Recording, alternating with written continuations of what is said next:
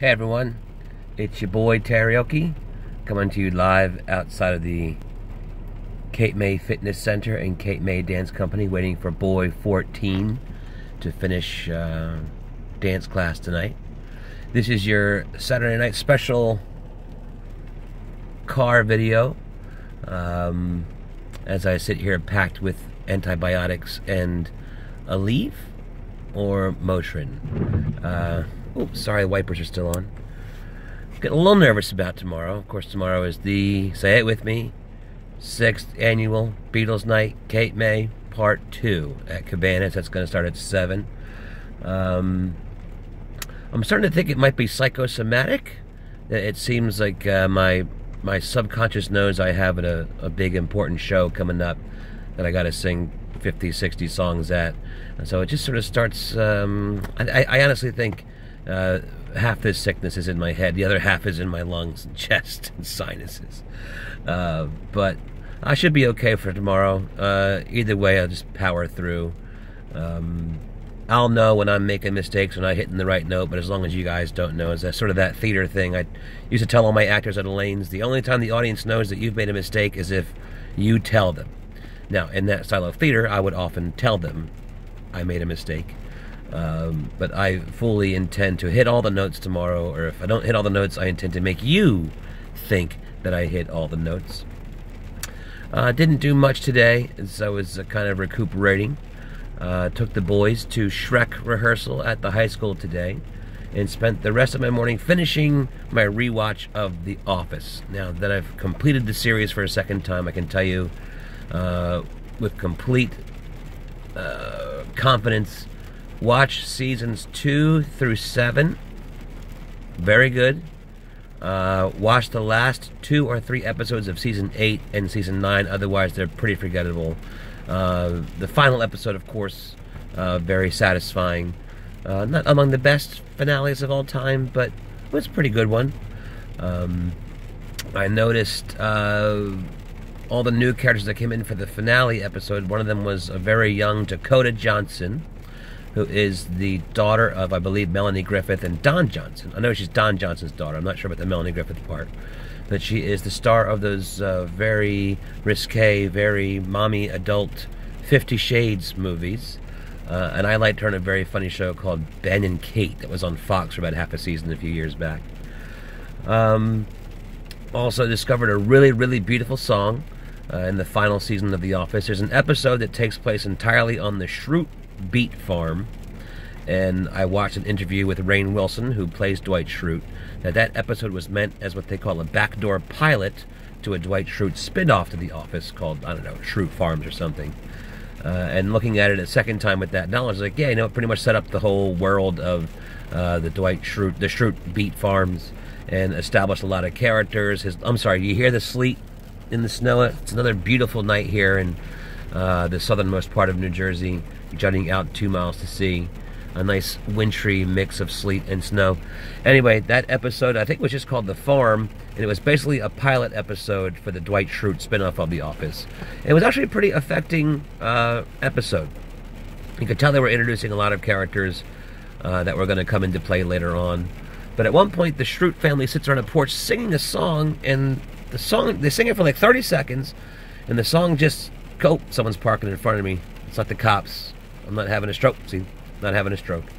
The Schrute family's just singing along to it, and it just caught me. So I spent about 25 minutes Googling the couple of lyrics I heard in The Office. It turns out it's a very beautiful song by a band called the Decembrists, and it's called Sons and Daughters.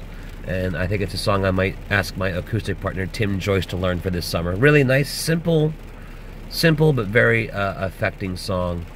Sons and Daughters by the Decembrists, if you want to YouTube that, and then leave a comment telling them that I sent you. Maybe they'll share my video. We can all get famous together.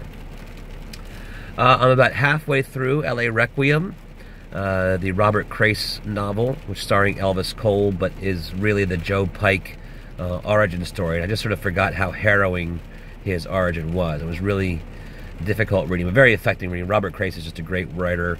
He's not too flowery. He's not too dense. I'm a big fan of Orson Scott Card, who's a phenomenal science fiction writer. But he writes like 4 levels too smart for me. Robert Crace is only 2 levels too smart for me, so I get most of it. And I wrote a series of mystery stories a few years back in Exit Zero that are a complete attempted ripoff of Robert Crace's style. So if he ever reads one of my stories, which I doubt he ever will, I'm in big trouble. I think that's about it. Kind of a short video. I think we're under 10 minutes so far. I just wanted to keep creating new content. I'm going to be working with my boy Angelo after the weekend to get better at doing more interesting visuals here instead of just looking at my face and then going, ooh, look, weather. No cats tonight. This is a bag full of fidget spinners. This is a, what do they call it? The Nacho Libre mask. Henry and I went to Monday Night Raw a few weeks back, and that was a great show. A luchador, his luchador mask, which he left in the car. Took it all the way up to Philadelphia and left it in the car. But that was a really good time, that WWE event. We think Ronda Rousey was supposed to show up because they sort of announced her, and then like some music played that seemed like it was introducing her, and then nobody walked out, so everyone just kind of, we'll just forget that happened. But Ronda Rousey in the WWE, yeah, those guys aren't messing around. They've been around a long time. Vince McMahon knows what he's doing. I was a huge wrestling fan until I was about 12. You know, now I watch with Henry on occasion, keep up with the storylines, and it's, good, clean-ish family fun. What else we did? I cooked today, my world-famous chicken tenders. The secret is in the panko breading. Get the panko breading, egg wash, a little bit of flour so it sticks, and then you just fry it in about a 1/4 inch of oil. Leave them a little bit on the tender side, almost close to underdone, but just perfectly done. Oh man, good stuff. Then I microwave some potatoes until about halfway cooked, slice them up, finish them in the pan with a little bit of vegetable oil, salt, pepper, sometimes garlic. I put garlic in the panko bread mix. What else did I do today? I had about 4 Coke Zeros. Gosh, that's about it. So don't forget, tomorrow night, say it with me, 6th Annual Beatles Night, Cape May, Part 2. Next week, I'm back at the Rio Station on Friday night. It would be great to see some of you guys at the Rio. That's been struggling the last few weeks. I'd hate to lose that gig because I've been there off and on since 2005. But you know, it's like your teeth. If you ignore it, it'll go away. And then next Saturday, I'm hiking up the road to Northampton, Massachusetts with my brother Mike to take part in Dave Stern's 10th Annual Beatles Open Mic Night in Northampton, Massachusetts. I'm singing 2 songs by myself, another song with the house band. That's going to be Magical Mystery Tour. I think my 2 songs are Jet and Helter Skelter. And then the band has asked me to sing lead on Magical Mystery Tour.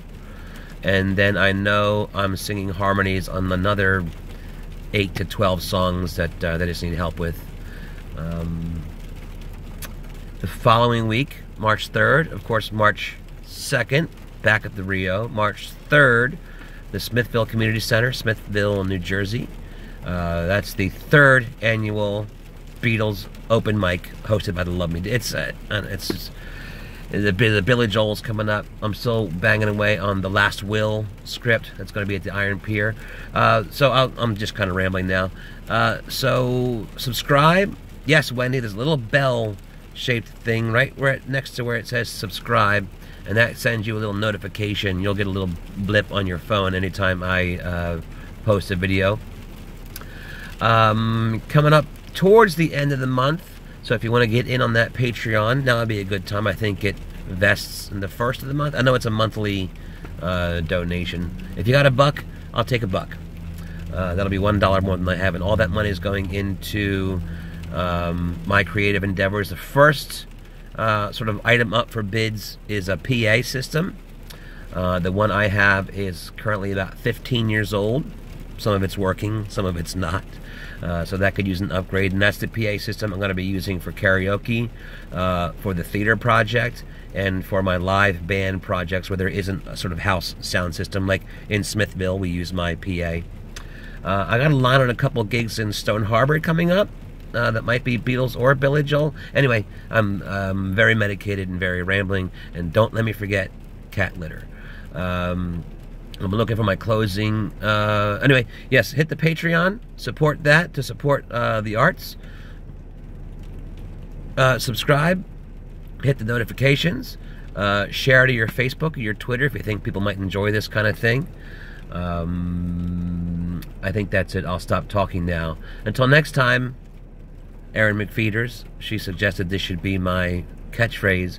Until next time, be good.